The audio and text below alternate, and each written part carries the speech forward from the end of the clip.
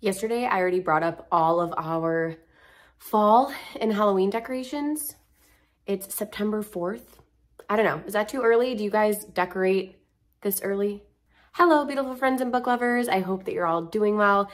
If you're new here, my name is Heather, and here at Heather's Book Review, I love to mainly read and review thrillers, but I feel like I'm actually reading a lot more genres this year, because I feel like the vibe that I've been in this year is like, I'll listen to a thriller because I'm huge with audiobooks. I love audiobooks. So like I'll listen to a thriller, I'll read a thriller, and then I've been like spicing it up a lot, you guys, with different genres. I'm actually really proud of myself because I feel like typically I've always just been like thriller after thriller after thriller, but now I've got quite a bit of different genres. But it's actually so funny because I'm going to be talking about 6 books today. And as I'm saying this, I'm pretty sure only one of them is not a thriller. But I promise. You know what? Like I'm literally reading a romance right now. Okay, so I have 6 books that I'm going to talk about that I read / listened to in the month of August. 2 of them are 4.5 stars, which is like pretty high for me. It takes a lot for me to give a book 5 stars. So yeah, I had 2 books that I really like, highly recommend. My biggest disappointment of the year I'm talking about in this video. So yeah, let's just go ahead and get started. The first book was actually a pleasant surprise. It was a book of the month choice, and I've only ever read one other book from this author that I didn't love. I didn't even like it. And that was The Night Swim by Megan Golden. But in the month of August, look at how nice it matches with this shirt. Didn't even do that on purpose, but you know what? I'll take it. In August, I read Dark Corners by Megan Golden. I actually really liked this. This was a July Book of the Month pick. If you're unfamiliar with Book of the Month, it is a book buying subscription. Where for $16.99, I think is the new price, you get to choose one hardcover book.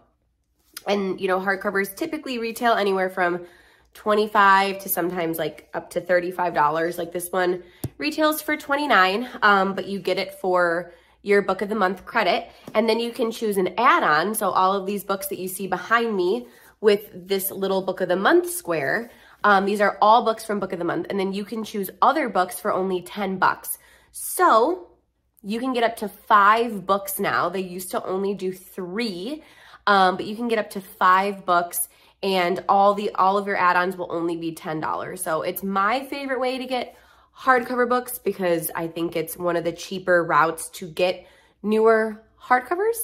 But yeah, anyways, this was a July Book of the Month pick, and I was really hesitant because this is like a true crime podcast kind of like thriller.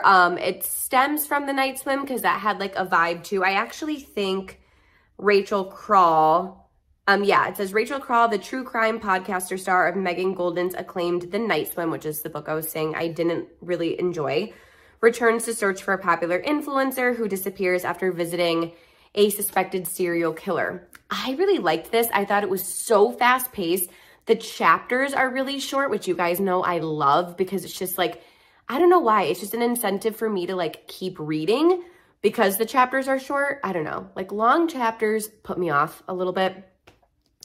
But this was really good. I loved the like serial killer, or I don't know, is it a serial killer? This was like my first book in August. There's killer point of views in here, okay? And I really enjoyed those, excuse me.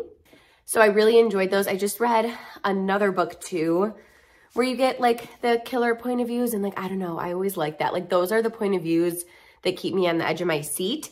But on my rating scale, I am giving this an enjoyable read because I really actually did love it. And I did a buddy read with this with one of my bookish BFFs, which was always really fun. So yeah, it was a good read. If you haven't gotten it from Book of the Month and you're looking for like a thriller add-on, I would choose this and add it to your next box. The last tangible book, guys, I listened to a lot of books in the month of August. The last tangible book is another book of the month book, and it was sitting, if you're new here, this bottom shelf that I'm pointing to is my current TBR shelf. So if you ever see any books on there and you're like, hello, can you please read that? Just let me know, drop it in the comments. I see a couple on there that are for sure reads for October, spooky season. But this is a book that was sitting on that shelf since January. Another book of the month book, and that is Queen of Thieves by BZ Marsh. Look at this cover, by the way. I'm going to be honest, I probably picked up this book because of this cover. I'm one of those girls, I really am. But this is me, trying out different genres. This is a historical fiction, just about, gosh, it's about a lot. It's during the time when, I want to say it's like right after World War II. It may even be during, I think it's like right after though. And like, people are working so hard just to get even like a little bit of money. None of the jobs are ideal. And you follow our main character who gets pregnant very quickly on in the book. And like her family is like, get out of the house. Like it's just chaos. And she's kind of looking into a line of work that can be like alarming and dangerous, but it's really like, she feels like her only route. Yeah, that's all I'm going to say.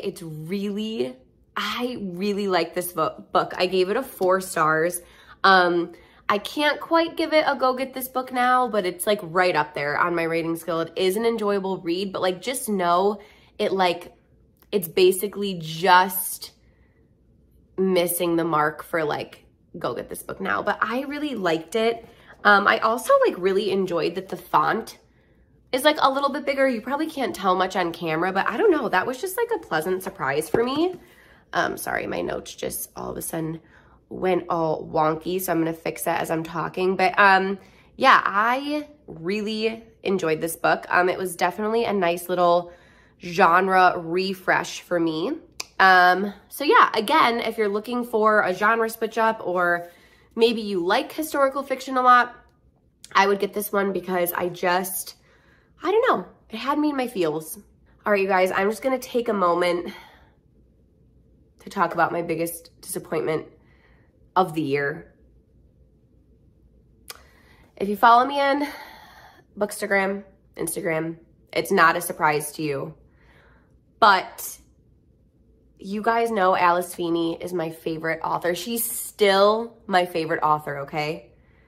But like, you guys need to understand, and I know you guys are probably the same way, especially with your favorite author, like when she's coming out with a new book, it is literally all I look forward to in the book world, like until I can get my hands on that book. So her newest book, Good Bad Girl, I was given the opportunity to listen to, courtesy of Macmillan Audio. Thank you so much, Macmillan Audio. I felt like I won literally a lottery when I saw that I was given the opportunity to listen to this book. I'm not gonna lie. I was like, holy shit, really? Me? Anyways, guys, I ended up giving it a 2.5 star, okay? On the rating scale, it's a decent but flawed. It just doesn't feel like an Alice Feeney book. Like, she is known for her like psychological thrillers. Like she just is. Like His and Hers, amazing. Rock, Paper, Scissors, amazing. Daisy Darker, amazing. I know I'm biased on this one, but I Know Who You Are, one of my favorites by her. I think it's a great book. This is not a psychological thriller. It's not a bad book. It's just average, and it feels like it's like one of those random like audiobook, you have an extra credit and you're like, okay, great. Like, let me listen to this. Let me see what this is about. And you're just like, okay, yeah, it was whatever. Like, that's how I felt with it. And like, I don't even want to do a whole review on it. To be honest, I'd probably have to listen to it again because I wasn't taking any notes. But yeah, I don't know. I wasn't taking any notes. I don't really have any desire to film like a dedicated review for it because I just was like so disappointed. So I don't know. If you guys want a review, let me know. I'm happy to re-listen to it. If I still have the option. I don't know. It was from Macmillan through NetGalley, but it was like definitely over a month ago. So I'd have to look. So I don't even know if I can. I don't know if I still have the opportunity to listen to it, but like I just was bummed. I was just so bummed. It doesn't feel like a Feeney novel. It's not like a psychological thriller. It's more of like a family drama, and there are like some twists in there, but like nothing was really like, oh my God, what? Like, no, it was just, I was just so bummed. Next up is a book that I was seeing all the hype for on Bookstagram. People were like, oh my God, it's so unique. It's so special. Like, read it. And that is Strange Sally Diamond. It was good. It was really good. I ended up giving it a 4 stars. This is courtesy of Simon & Schuster Audio. Thank you so much, Simon & Schuster. You guys are amazing. On my rating scale, I'm giving it an enjoyable read. Again, though, this is one that's like right up there with a go get this book now, but I'm going to tell you why it wasn't that for me. Okay, so I'm having a really hard time being able to categorize this book into a genre. I didn't look it up on Goodreads, so I can't tell you what like the first genre placement is for it, like the one that you see right when you click on the book. I would say I'm sure a lot of people think it is a thriller, because there are thriller elements in it for sure. But for me, I don't know. It's more of just like, I would say like a suspense drama. Yeah, I don't know. It's not like that's bad. I just don't know if it's very like thrilling. But really we follow a main character named Sally Diamond, and she, I think, is in her 40s. And the way that she behaves, people don't necessarily agree with, especially in the time period that this book takes place. I feel like it's kind of hard to give like a non-spoiler review for Sally Diamond, but basically, you find out a lot about Sally's past and basically like where she came from, and it is not a book for the faint of heart. I will say too, like the book is disturbing and there is some crazy like imagery in it. I will also add too, I get more like sensitive, like being pregnant reading these books. I'm just like, ugh, I don't know. Like I was the same way when I was pregnant with my son. I'll never forget it. I read Jar of Hearts by Jennifer Hillier, and I was like, ugh, I just couldn't like stomach it. And typically I'm not like that. Like I mainly read thrillers. Like it doesn't really bother me. But this book, there's just some very vivid scenes regarding a pregnant woman, and like those were really hard to read. And there's quite a lot of them. So just go into it knowing that. It's good. I think it's a wonderful story about our main character. I think we see a lot of growth for her throughout the story. But all in all, it's a sad story. So I would say, so just like know that. It's good though. I understand why people are like, oh my gosh, read it. Yeah, I loved reading the story through Sally's point of view. So yeah, it's good, but like definitely has triggering moments for sure. Guys, this next book, sorry, I'm scrolling down here a second, is one of the books that I have become the most excited for this year. Like it was just such a sweet surprise. Another massive thank you to Simon & Schuster Audio. Thank you, because you've introduced me to yet again another one of my favorite books of the year. Guys, it's a go get this book now on the rating scale, 4.5 stars. So close to a 5. So close. Like it may even be like a 4.75. Okay, star. And that is The Last One by Will Dean. This is a survival thriller, which honestly, you guys, I think that's my new jam. I really think survival thrillers are my new jam for sure. Like if you follow me on Instagram, my husband and I have been watching a bunch of like survival thriller movies lately. Like, I don't know, I'm just into it right now. And The Last One, it's so good. It's about this woman who gets on a cruise. Okay, this is not a spoiler. It happens like right away. I'm probably sure it's in the book synopsis. She gets on a cruise ship with this guy that she's seeing, and she wakes up the next day and nobody is on the cruise ship.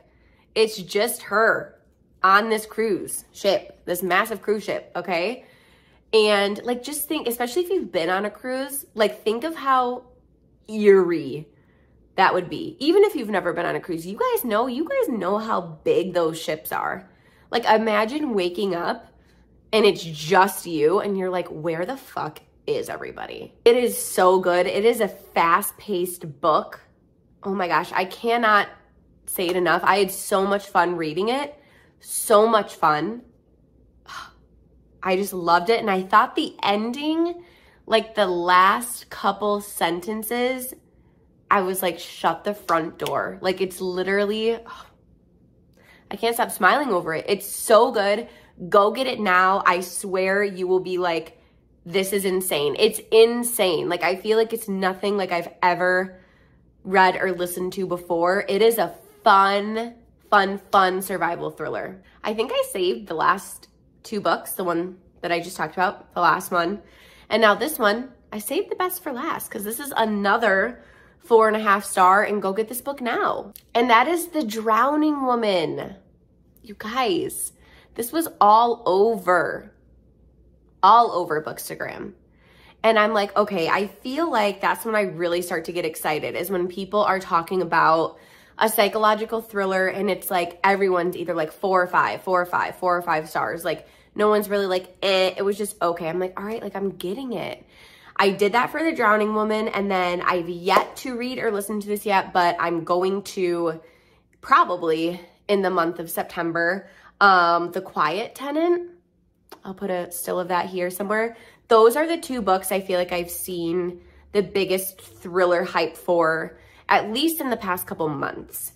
But anyways, The Drowning Woman, I would consider this a psychological thriller because you do not know who to trust. And you're like, what the heck is going on? Like, oh my gosh, I thought it was a great Audible listen. I actually canceled my Audible membership because I just don't use it anymore. I feel like most of the books that I do listen to are through Libro FM. So anyways, I had like 7 credits and I was like, you know what? I'll get The Drowning Woman and I'll get The Quiet Tenant because those are books that I've been eyeing. But anyways, I think it was a wonderful audiobook for sure. And I'm sure my experience like physically reading it would have been the same, but it's really good. It's like you follow these two point of views, 2 different women, and yeah, I mean, one of them, like basically one of the women saves the other one from like trying to drown herself, hence the title. And then once she saves her, their lives are like intertwined. And you're like, what the heck? What route is this book going? Like, it's so good. And I will say the amount of twists in this book, they're not even outrageous. There's just a lot of them. And you're like, oh, okay. Like, I didn't see that coming. It's one of those books where it's just like one after the other. And you're like, oh my gosh, this is so good. So yeah, that wraps up the 6 books that I read and listened to in the month of August. I'm so excited for September. It is September 4th right now, and I'm filming this. And I just finished a thriller yesterday. It was pretty good. And I'm reading a romance right now, and I'm just like obsessed with it. I love it. So yeah, I'm really excited, and especially because I think that I'm gonna listen to The Quiet Tenant in September too. It's gonna be a good reading month. But anyways, thank you so much for watching, and please leave in the comments below what you read in the month of August, some of your favorite books this year, what you're reading in September, because I love to chat with you guys. So as always, thanks so much for watching, and I'll see you in my next video. Bye, you guys.